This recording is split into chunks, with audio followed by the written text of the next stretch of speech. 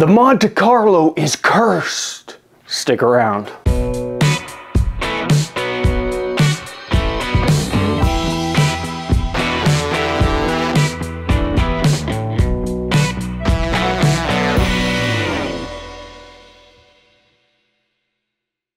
What's going on, everybody? Welcome back to the garage. And now the Monte Carlo's probably not cursed. I'm probably cursed. And let's get into why.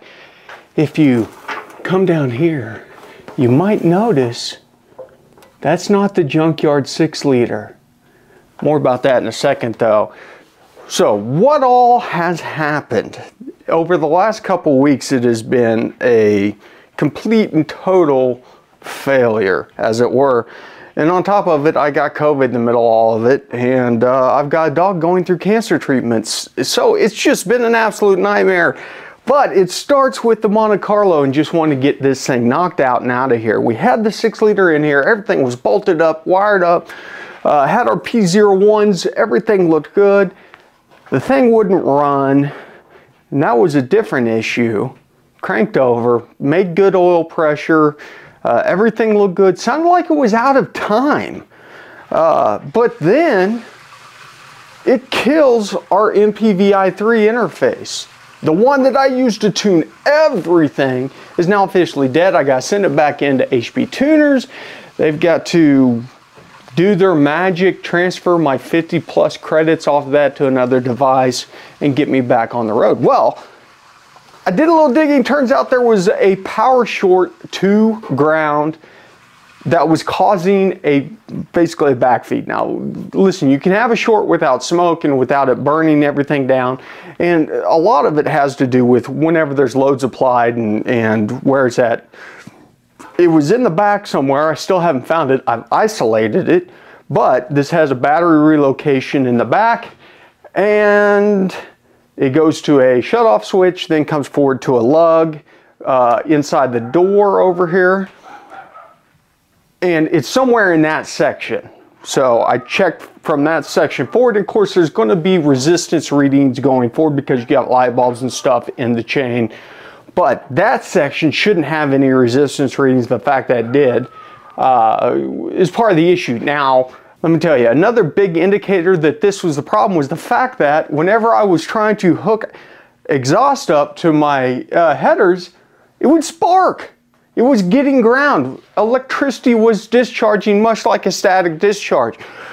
That's not normal, okay? That's not normal. So found that, isolated that, but in the process, jerked the P01 harness off and bought an Aces jackpot. And if you haven't checked out the Aces jackpot, it is in its base form, $850. Base form's drive-by cable, no transmission control. But it comes with a 5-inch display and all the harnesses you need. And these are what I'm talking about. We got a bunch of harnesses with sub-harnesses that plug into the motor. I'll do a review on that later, talk more about it, because there's some interesting stuff on the software side that if you did not know about might cause you some confusions and headaches and stuff like that. Let's just say that the 6-liter had has a Brian Tooley Racing Stage 3 NA cam in it. So you go into the settings on there, the wizard, and it gives you stock, mild, or race cam. Well, a Stage 3 is not mild. So I chose race cam, and it jacked up the VE table and made it really lean. Some other issues that I was running into is one, the headers. The headers I had were for the 72 Corvette. Whenever we were going to swap the motor into that, they just did not fit on the G-body platform, so I ordered a new set of Headmans. And the oil pan, the F-body style oil pan, the aluminum one, was hitting the K-member. So there lies our problem. I jacked the motor up with the cherry picker, crawl underneath the car, swap the oil pan, and I'm bent over that thing with my back on the cherry picker, and got it swapped out. And then found out that the timing issue was actually me forgetting to adjust the rockers. Dumb. And to to my defense, I assembled the top end of the motor right after Mom passed away, and so I just was not in the right frame of mind. It was one of those things where I was like, I need something to distract me from what's going on, and it was too distracting because even though I was working on a motor, I wasn't thinking about what I was doing. And honestly, I should have gone back, checked everything, and verified that I'd done that. So once I tightened down the rocker arms, luckily there's no damage there. Just the rocker arms were just loose. Valves weren't opening up. Funny enough though, I had 2 cylinders that the intake manifold had gas pulled in them. So luckily I'd taken the plugs out. I cranked it over, let shoot all the gas out. Everything's good. Get everything buttoned back up, fire it off, it cranks up, fires up for the fire up cycle, you know, up to 1100 RPMs or whatever, then it dies. Do it again, dies, and I can't figure out what's going on. Well, it goes back to that cam setting on the Ace's jackpot. Whenever you go through the cams, you've got a base table in there that says this is the VE of the car, that's calculated off the displacement and all that jazz, and your fuel injector sizing. It puts that into a table whenever you put that in. Then whenever you select it, it populates 3 tables after that: stock, mild, race cam. It generates those tables as a percentage of the base table. In fact, the stock one matches the base table, and then the mild one has been adjusted, and then the race one has been adjusted more. The race cam setting has the VE table lowered by like 40%. So listen, I understand the thought process behind it. Your VE table for a race cam is going to have less efficiency at idle. So up until 2000 RPMs, it draws less air. Everywhere else, so it makes more air. It shifts the whole table, and what they're doing is leaning on the ability of closed loop to make the adjustments. So if you are working with one of these, never choose the race cam option. Go with the mild or even stock. So I put the stock one in there, and it fired up. Then I needed airflow, you know, on the throttle body adjustments. But suddenly it gets hard to crank. I'm like, oh man, the starter's dying. Either that or the starter's just too hot. And it goes from getting hard to crank to not cranking at all. Starter's still working, it's just not cranking. So when I was swapping the oil pan, the pickup tube did not get fully seated. It was just barely cockeyed in the oil pump, and whenever it comes to drawing up oil or air, air's a lot easier to move than oil. So the motor ran dry and seized up. The saving grace on that is it was only at, you know, 200 RPMs for the most part whenever it locked up. Should be able to tear it apart, throw new bearings in it, and be good to go.